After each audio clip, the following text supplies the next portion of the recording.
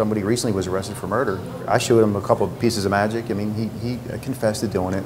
Long story short, I showed him several things, and he loved it.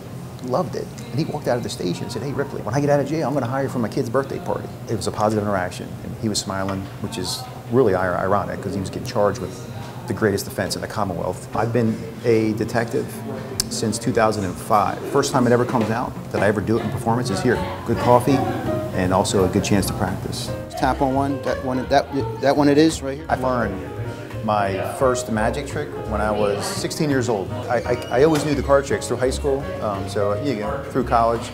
It was helpful in social gatherings and stuff, just something fun to do. I always had good dexterity with my hands from a young age, so it came easy to manipulate coins and objects in my hands. Magic for me, it's very rewarding, number one.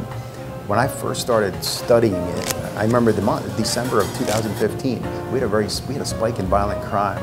And so, a lot of police will work out, a lot of people work out to relieve stress and such, and I was doing that, but I wasn't quite getting it.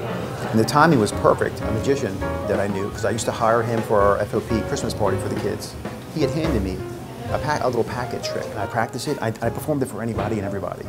It didn't matter. Well, that kept me mentally occupied, so it got focus off of the work I was taking home mentally, because I couldn't sleep. Most nights I don't sleep that well anyway. It was a blessing. That led to me buying cards again.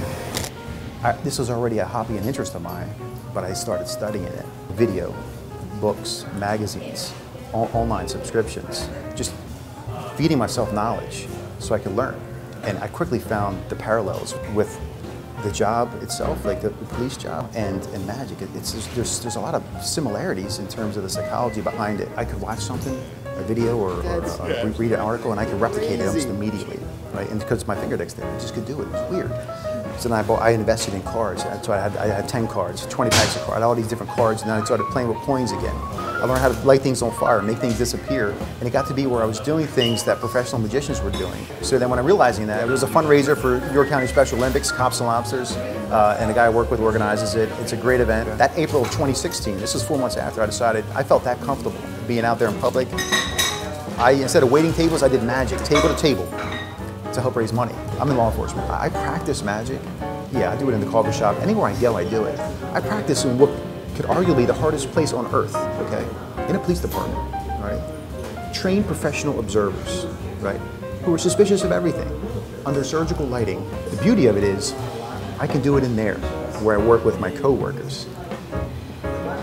Oh, I'm good. When I go out in public, restaurant, the bar, the park, I'm with my family on vacation. I'm good. Thank you so much.